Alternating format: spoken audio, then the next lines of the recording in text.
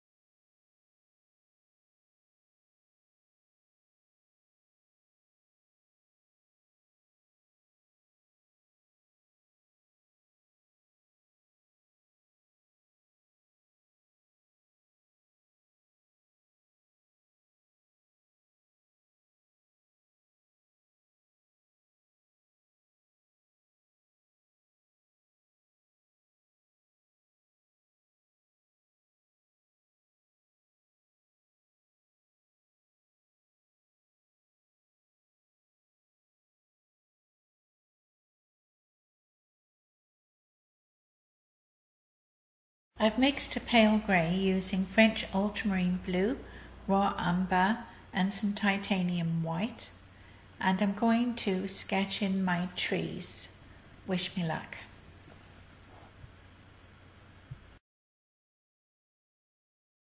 I usually get all the details worked out before I ever start painting. I don't know what I was thinking today.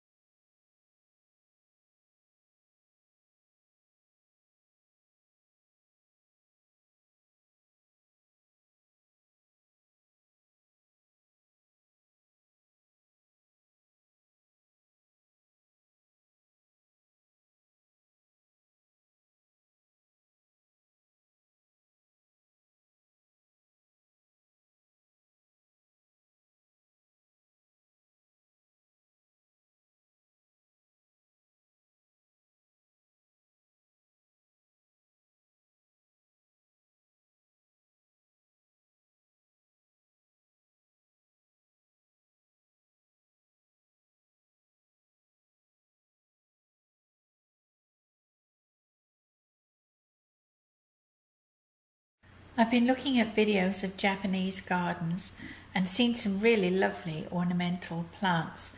I'm going to have to do a painting of a Japanese garden one of these days.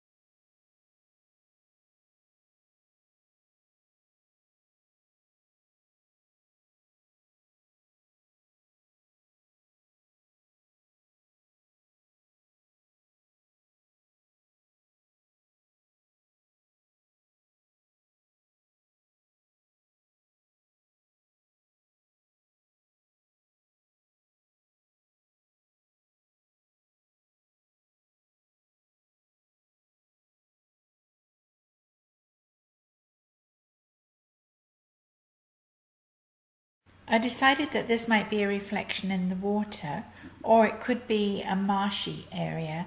I think it ended up quite marshy if I remember the picture.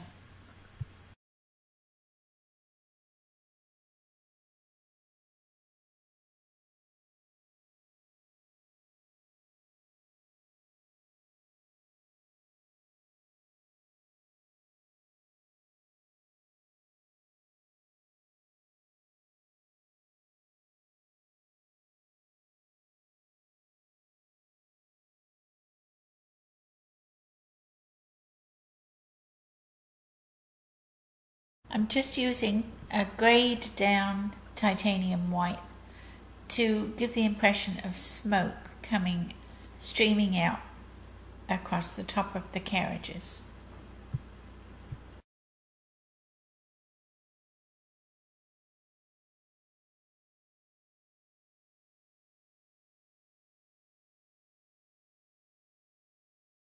I'm using cadmium yellow and titanium white to put some light on these cypress trees or cypress trees. I never know how you pronounce that.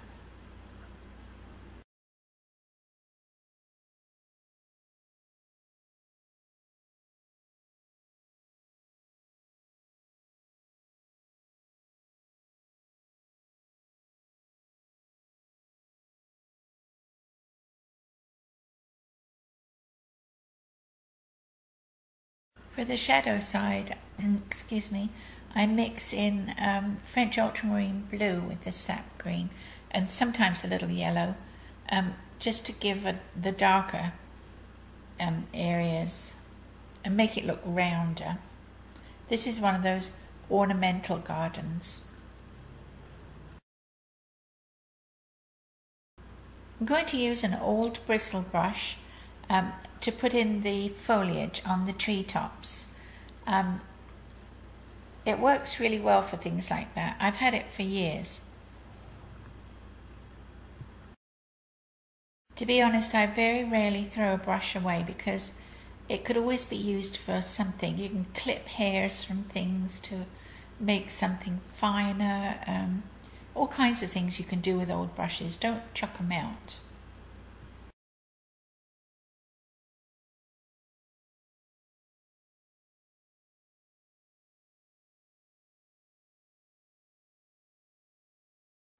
I've mixed sap green, French ultramarine with a little raw umber in here. I'm just going to put on the darkest foliage first, and then there'll probably be 2 or 3 shades lighter to go on over the top of this.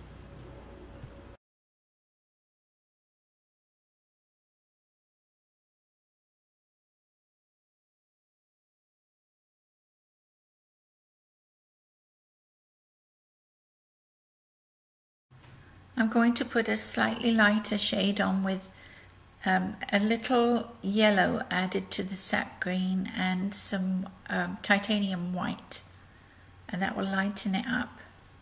And I'll probably add more white as I go along and do a 3rd or 4th layer.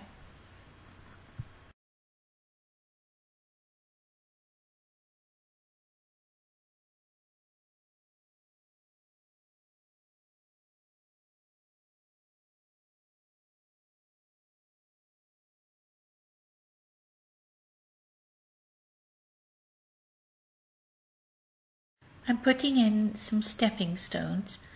Every garden has lovely stepping stones going down to the water, don't they? In my gardens they do.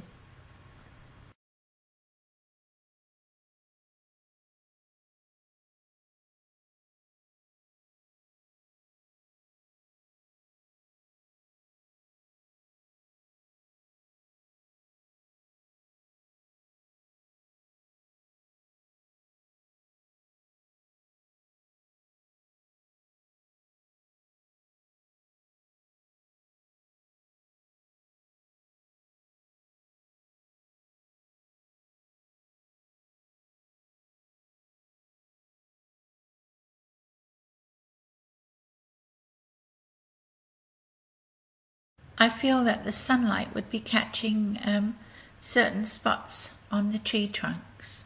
So I'm using cadmium yellow light and little white.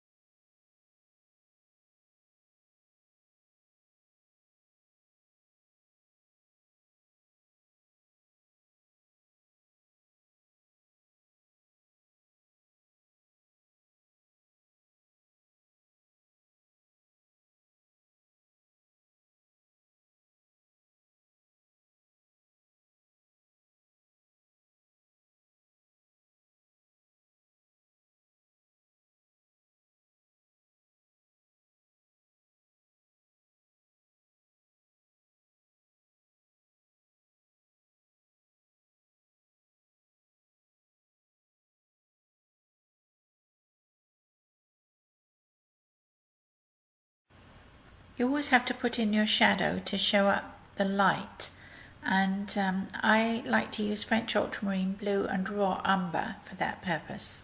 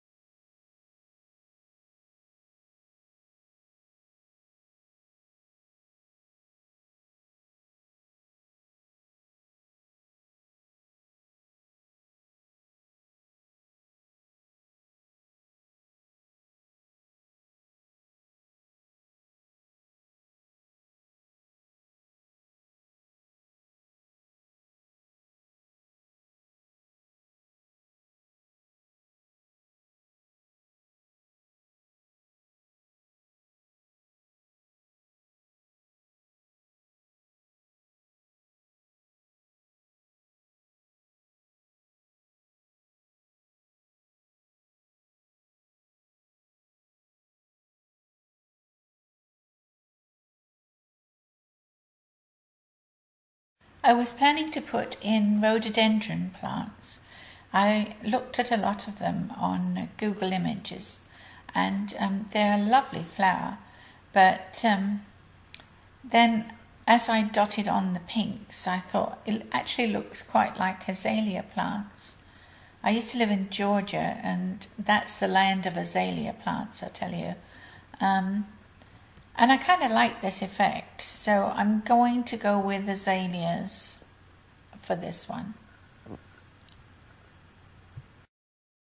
I was very impressed with the rhododendron flower. It's one of those round balls of individual florets, and they are such a beautiful, delicate flower. So I will paint one of those one of these days.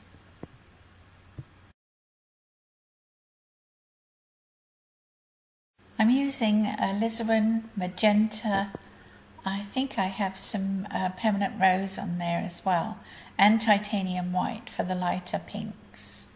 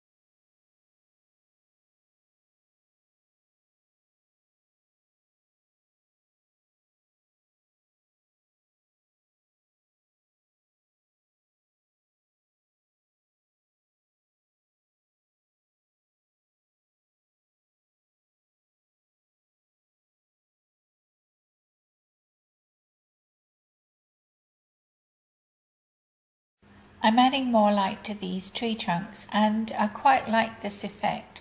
I think it makes the trees look very solid and like they're catching the sunlight. I like that.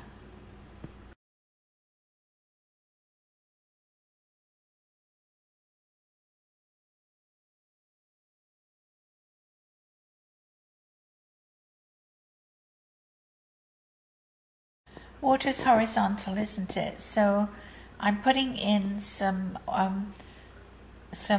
pure titanium white to try and make it read like water. I wasn't sure whether that was a green bank or a sort of reedy, marshy area down the front there. But I have to work on it a little bit and see how it goes. I'm a pretty loose painter, so my bridge might annoy some people because it's not and won't ever be very precise.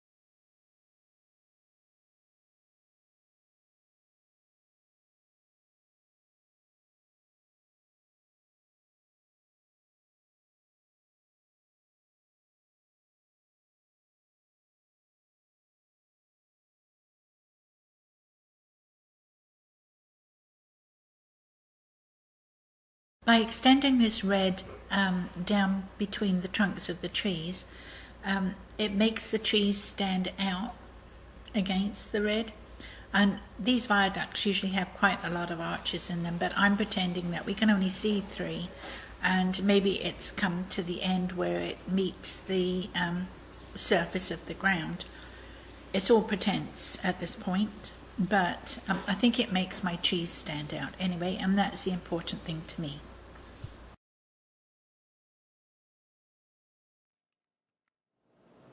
I've looked at a lot of pictures of Japanese gardens recently, and I love the ornamental plants they use. I know we see a lot of them in English gardens of, aristocrats. Those lovely houses you can pay to walk around the gardens. And they always imported beautiful trees. So I admire them. So this is what I'm trying to show. I'm using a French ultramarine blue and raw umber for the shadows.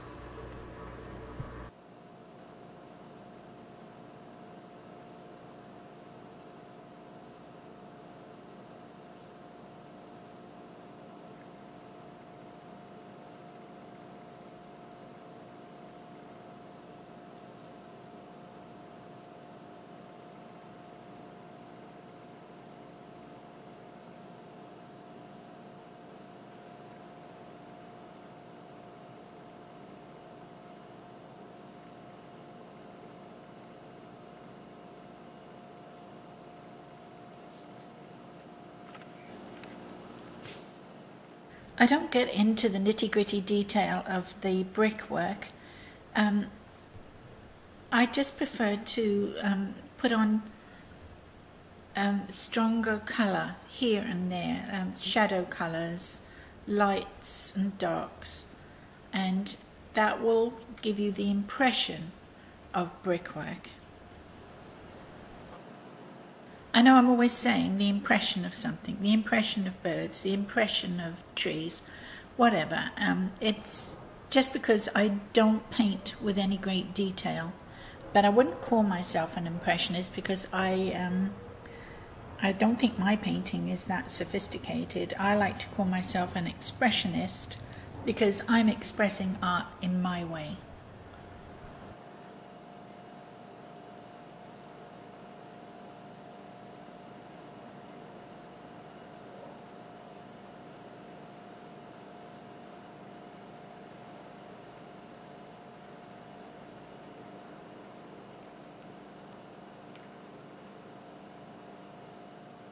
The actual painting time of this piece was just over 50 minutes, like 50 minutes and 40 seconds, something like that. I've cut it down by a couple of minutes.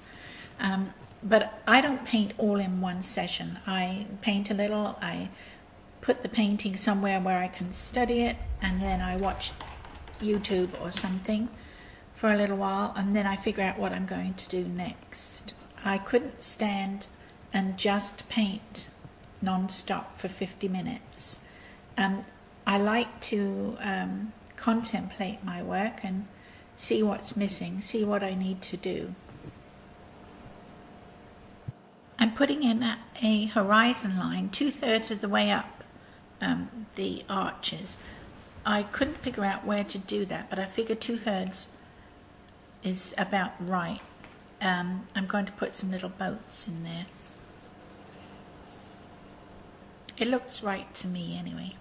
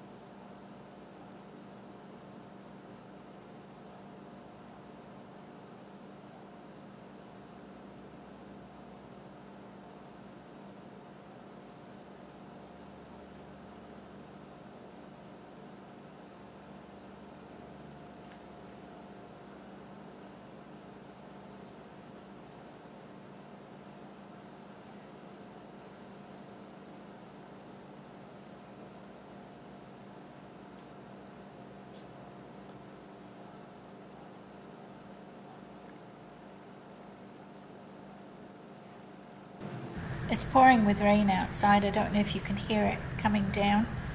But anyway, I've decided that these train carriages needed some strengthening.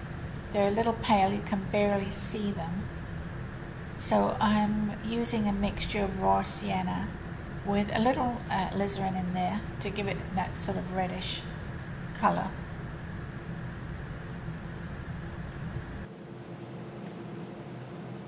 When I was a little girl in England, I think the colour of the trains depended on the region that you lived in, and I'm pretty sure they were green carriages where I lived, but I'm not 100% sure, and I've got a lot of green in this painting, so I'm changing them to that brownish red, and I like that colour too. It doesn't stick out too much in the painting.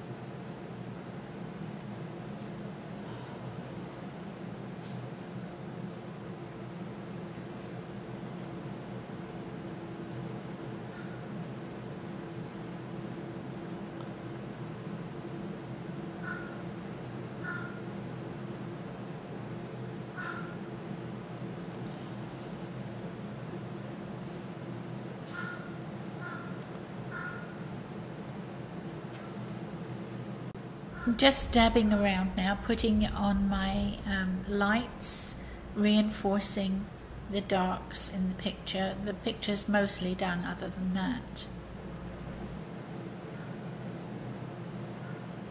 For the most part, I try to be organized. I try to start off with sort of a mid-tone and get paint on the canvas and then do lights and darks. I'm not always that organized though, so you'll see me do odd things if you watch my videos for long.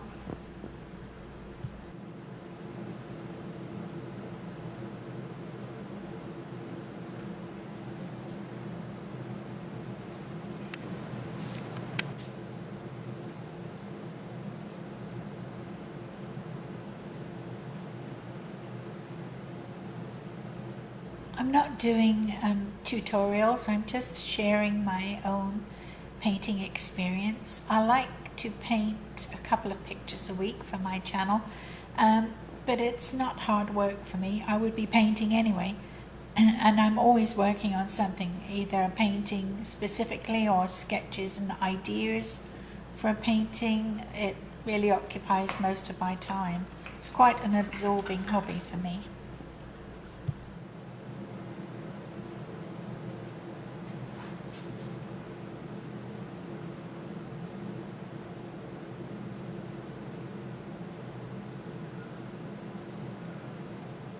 I found some lemon yellow among my paints, and I've added titanium white and just adding a little more to those tree trunks. I think that looks good.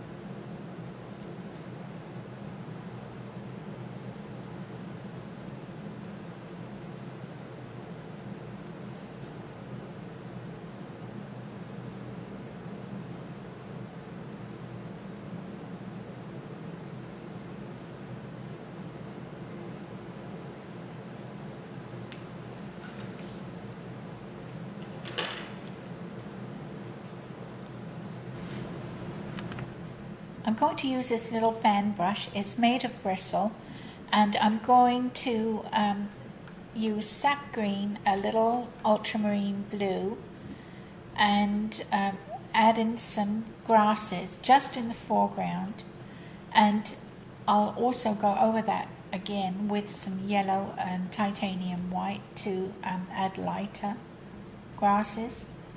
I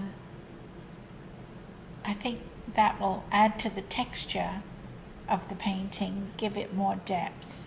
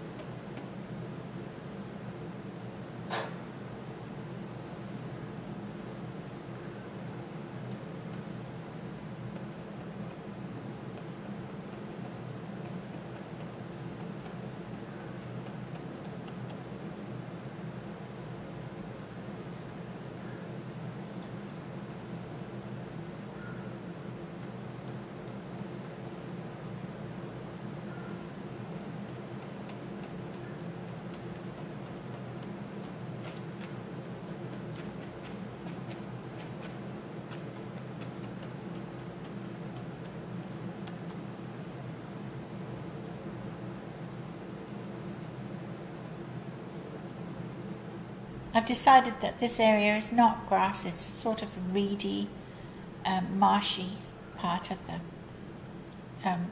foreshore.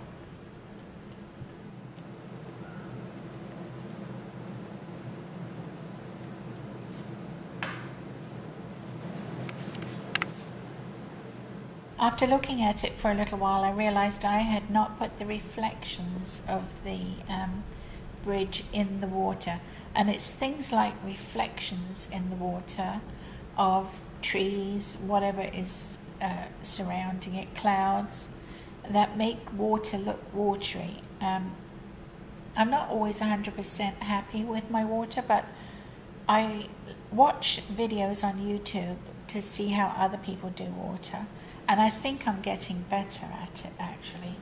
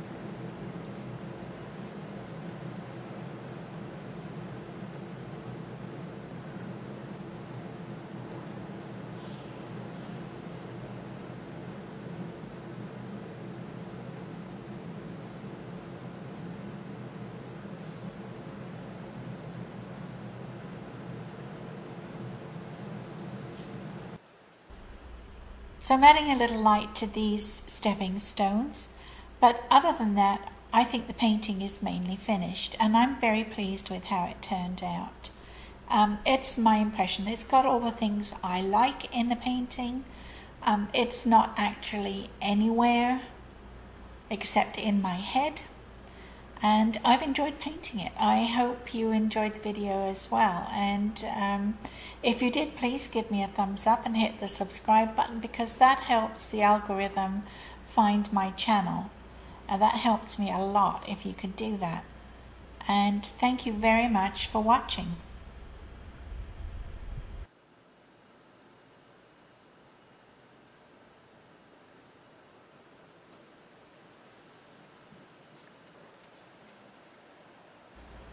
I quite like the way those azaleas turned out, but I did look at a lot of rhododendron pictures, and I think I might be painting those next. I have to wait for my alizarin crimson to come from Amazon. Anyway, bye for now. See you again.